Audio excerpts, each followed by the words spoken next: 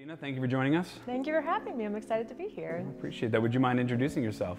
Sure. My name is Gina Molinari. I am a confidence and communication coach, so I help people get really clear and confident in the way that they communicate and how they show up in their business, specifically with online visibility. Well, I appreciate that. And since we're talking about Hindsight 2020, maybe I should have rethought this interview. I don't know if I'm going to be able to rise to that occasion. You know, it's funny. I get that feedback a lot, like, oh man, I'm so nervous because you're in the audience. I think you're judging me. Like, I'm not always on. It's okay. But I give you tips so you can be better moving forward, right? Well, I appreciate that. I'll expect a write-up after this. Yes, exactly. So, moving on with the Hindsight 2020 mentality. Yes. I want to know, has there ever been a moment for you as a business owner and as a coach, has there ever been a moment that you wish, dang it, I wish I would have known before I did this? Only everything leading up to this point, you know, all the things that I wish I had known sooner, all the lessons I had to learn the hard way as opposed to learning from other people's mistakes, which, I mean, you do a lot of reading or you have coaches of your own and they teach you things, but I'm somebody who apparently needs to learn the experiential way. Somebody who needs to learn by failing on my own and really kind of intrinsically understanding it and get that muscle memory of it. So there's quite a few things that I really needed to fail and feel the experience of that failure in order for it to really sink home and kind of take the reins back on what it was I was even pursuing in the first place. How did you get through that? Ooh, well, I guess it helps if I give you a more specific example, right? So my background is actually as an opera singer. I did my undergraduate to be a classical singer, and when I went to go graduate or apply for graduate school at the same school, I had taken a year off, continued working with a voice teacher, and I didn't get into the program. Huge blow to the ego, and I sat there wondering all the ways of all the things I did wrong, all the things that maybe I should have done more of, or instead the interpretation that I wound up coming to was the place that trained me didn't want me, so who's going to? And that took a long time to kind of heal from, because the thought of that ever happening never occurred to me. It never occurred to me that I couldn't get into the program that trained me in the first place, because they accepted me for the undergrad. Why wouldn't they do it for that? So, I mean, I basically reevaluated my entire future as a result. And yet here I am years later, still loving music, still very passionate about it. That love will never leave me. It's just what I went into school for in the first place. I wasn't clear about it. And the assumptions that I made along the way, the assumptions that my career had to look a certain way because that's the way we were trained, that's not what I ever really wanted. And I didn't listen to that instinct. I didn't listen to what I truly wanted in my mind and in the way that I actually showed up in my training. So of course that was actually something that now I understand was the best thing that could have happened to me, because the evolution of that, you know, that's what I bring into people communicating. For me, it was always about the message. It was about connecting to people and getting them to feel something with music, because as a classical singer, you're often not singing in English. Like, how are they understanding and feeling what it is you're trying to convey?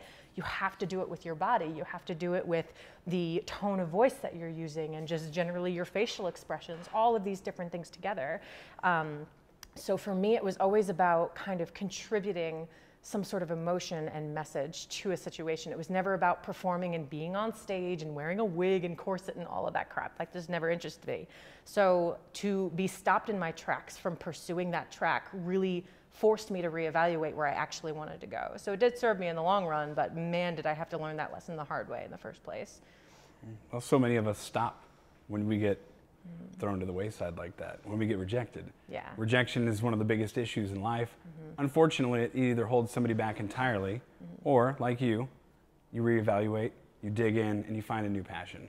So people who went to college, got a degree, didn't like the industry they went into, jump ship and start up companies. There's something cool and powerful in that. Yeah. But usually they don't do it alone. Yeah. I mean, you're a very powerful communicator. Everybody that you talk to can really feel your emotion and your excitement, and a lot of the tenacity that's built in is because of your experience. Okay. When you're working with business owners, moving from the fear of rejection to what could I be, how do you take your experience and their need and meet in the middle and communicate that? Well, to go back to your original point about this all being about hindsight, I mean, the biggest lesson I had to learn along the way, and the evolution and all the iterations of businesses and things that I tried in between where I was and where I am now, was letting go of this guilt of the fact that I was changing courses many, many times. So, you know, I originally had started a business. My first business was coaching musicians how to be entrepreneurs. That is not what I do now. And I had to learn by failing in that business that, oh, I wasn't communicating the value of what I was doing. So it was shift, shift, shift, shift, shift. And you know, I had been doing content writing for a while and social media strategy. And for the longest time, I had such guilt about, you know, switching gears all of these times. Like, you know, what do people think of this? What do people think of me that I can't pick a lane and stick in it? You know, like I obviously have a talent for some of these things, but I don't want to do them after like a week. So what is wrong with me? And I just kept having this conversation about it. But in hindsight, the perspective shift that I can give myself is that I needed all of those things to build up to where I am now. And I didn't realize that's what that was when it was happening. At the time, I was just judging the hell out of myself for it. But now I see that every single one of those experiences is what gives me clout and credibility to do what I do in the way that I do it, that only I can do it. And that's not to say that other people out there can't do the things that I do or coach in what I coach, but I can do it the way I can do it, and nobody else can do it that way. And that's true of anybody else. And it's why I don't believe in having competitors. You know, they can have the same business model, the same training, the same services, the same pricing structure, but we're going to have very different experiences in who we work with and who wants to work with us as a result of that. So for me, that perspective shift of letting go of that guilt of what it took for me to get there was really, really the big part. No, perspective is powerful. When we're in the trenches, we can't really see it, especially in the trenches maybe even a year apart. Yes. It might seem like a long time, but a lot of people can't get out of their own way. One of the things that I think is hilarious right now, and I am guilty of doing this, is at the end of a decade, we decided that it would be fun to post what it was like at the beginning of the decade for us and what it's like now at the end of the decade. And we laugh about our failures and we champion where we're at. Yep. And everybody's willing to do that because it's 10 years and it's acceptable, right? But when you're in the trenches and in the moment, telling somebody that you're failing and telling them what you're doing to change your life or transition, you almost feel guilty or prideful, and you feel maybe that they're going to judge you or put some pressure on you and stop you. I mean, you got rejected when you were trying to get into a profession of singing with opera, right? I tried to be a country music singer and I fell apart. It was less good than I knew. But here we are, you know, it's fun a decade apart. That's the whole fun part about looking at the hindsight with our experience. But how do you take that as a professional who's advising business owners and engaging entrepreneurs on their journey to grow? How do you take that and create a proactive relationship towards the future? How do you communicate that? The work that I do winds up being this awesome kind of combination of mindset work and strategy, because you need a strategy in order to get to where you want to go. You know, you have goals, you have financial goals in mind, or maybe just where you want to take your business. So you need to have a strategy in place, because just keeping yourself busy obviously isn't going to get you anywhere. It needs to have direction. But there needs to be the mindset piece, and that's where the confidence piece that I love to speak into and coach into is really important, because yes, you need to keep moving forward so that sometimes your fears don't have time to catch up to you so that you're doing that. And what winds up happening is you fail faster. So when you fail faster, you can learn faster. And then that sort of, you know, year gap that you're talking about in the reflection, like, oh, it's fun to, you know, look back now because I'm not in the thick of it anymore. That time between them, that it's okay to talk about it and that you're laughing at yourself or owning it, becomes much, much shorter. So I do a ton of speaking and public speaking, and I coach a lot of people on public speaking as well, because there's a huge confidence piece in that, and it is an entirely different marketing strategy that you can add to your business. But so many people, I mean, it's the #1 fear above death is public speaking, right? So how do you get somebody who literally the thought of public speaking makes them want to vomit? How do you get them on stage and be as impactful as possible? Because everybody has something so significant to share in their knowledge and their wisdom and all of this. But if they're not doing it in a confident way, in an engaging way, it's not going to matter. No one's going to listen, no one's going to remember, no one's going to pay attention. So you have to get them on that stage failing faster, failing often, until they're just okay with it. Because I make plenty of mistakes, but I can laugh at myself in the moment now. And yeah, I can laugh at myself about something I messed up just yesterday. That buy time becomes so much shorter. So you just have to fail consistently over and over again until it's no longer something that you really need to have that downtime in the moment to say like, oh God, what do I do? How do I move forward?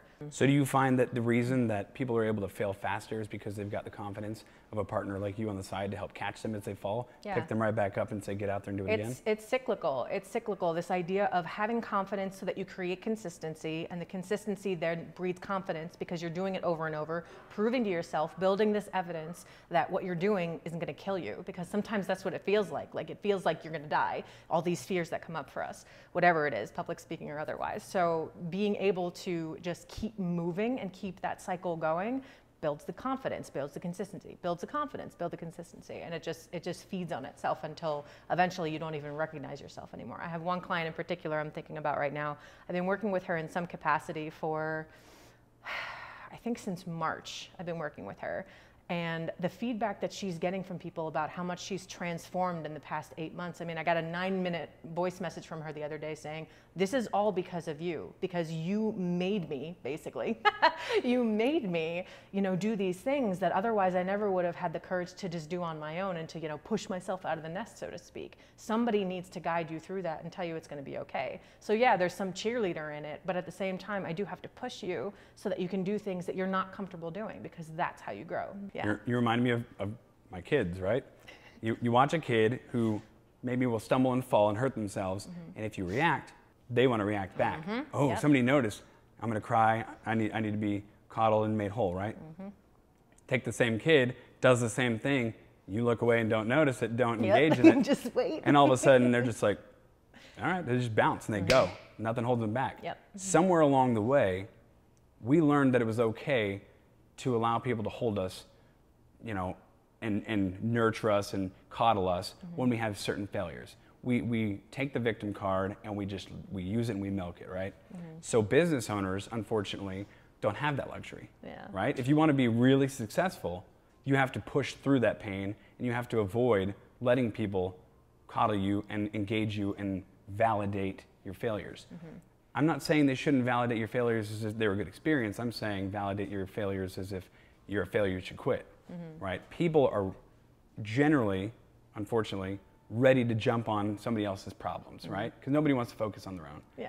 So it goes back to the kids. As long as you provide that mental awareness, that this is where they want to go, this is their need, and then you push them out there to fail, but don't let them sit on that failure, rest their laurels. That's powerful. Yeah, well, it's interesting because people also go too far the other direction where they have to do it themselves. And even if people are asking for the opportunity to support them or help them or something, they refuse to do it. No, I have to do it on my own. And I'm my own example, because literally the first sentence that I had as a child was, me do. Like, I wanted to do everything myself, and there were many arguments about me trying to put on my jacket that was taking 20 minutes to do because my little arms couldn't go. But like, I just wanted to do everything myself so badly that it took me going through leadership training to realize that that was something that was actually really hindering me in a lot of ways, that it's okay to ask for support when needed, because it doesn't always have to look like a financial investment to get that as a business owner. Like, that's what that can look like most of the time. But there's other ways to get that sort of support. There's other ways and resources to be able to break through that sort of fear too, because that is a fear. And I think we think we're being strong, we think we're being resourceful, but sometimes we're just shooting ourselves in the foot. Wow. You might fall short and not know it. It's hard to know what you could have been if you don't have something to measure it against. And that's why I think it's important to have mentors. Yes. Because if you find a mentor, especially in the industry you're in, or somebody that understands your industry, they can elevate your awareness and allow you to rise to the occasion, rather than you yourself measuring what you think is the threshold, when in fact, just like personal training, you could have been 10 times better.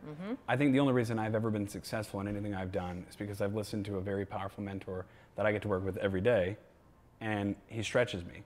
And quite often it's frustrating. Yes. And it should be frustrating, because if it was easy, everybody would do it.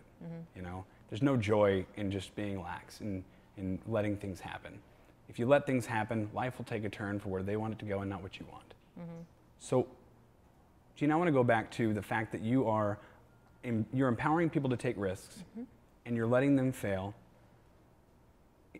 As concise as you can be, and I know this is going to be hard, what is one tip that you would give business owners out there or entrepreneurs moving forward in 2020?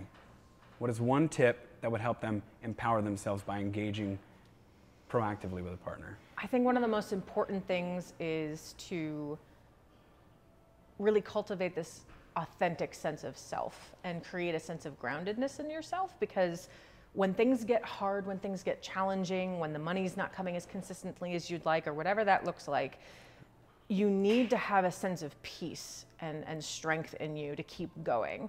And the more you're trying to fit into some sort of box and do it the way you think you have to, as opposed to getting innovative or creative or even just, allowing yourself to try something new, again, continuing to fail so that you can find what does work, it's just that much more exhausting to be somebody else and to do things that you don't want to be doing.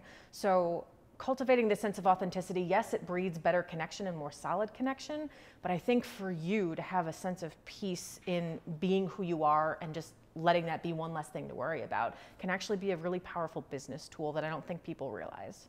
And do you hold people accountable when they do that? Oh, hell yeah. Because I see right through that. I see right through that. And that's the thing, is like, that's become a superpower of mine, just because it's something that I live so strongly all the time now. So I can smell when somebody's being, they want to be the perfect mannerisms of whatever they can. No. You're making me blush again. I have that effect on people. No, it's just something that it makes me sad, is what it does, because I have such freedom and joy in just being who I am all the time, that I don't have to be, and that's not to say that there's not different versions of us, like a professional version of us versus the version with our best friend. But to me, I am essentially that same person. I just may clean up my language a little bit because I'm from New Jersey, so of course there's some cursing that comes with that, right? But I'm still ultimately the same person. I may wear different clothes and be a little more formal, but that doesn't mean that I'm a different person in different scenarios. And to do that is exhausting at the end of the day. We have long days as business owners. We have lots of responsibilities, other people's lives sometimes in our hands, because they're our employees and we're responsible for them. How do we do that when we're exhausted all the time? I appreciate that. No, that's a good tip. Yeah. So thank you for agreeing to do this interview and Yes, thank you. empowering our viewers. Thank you.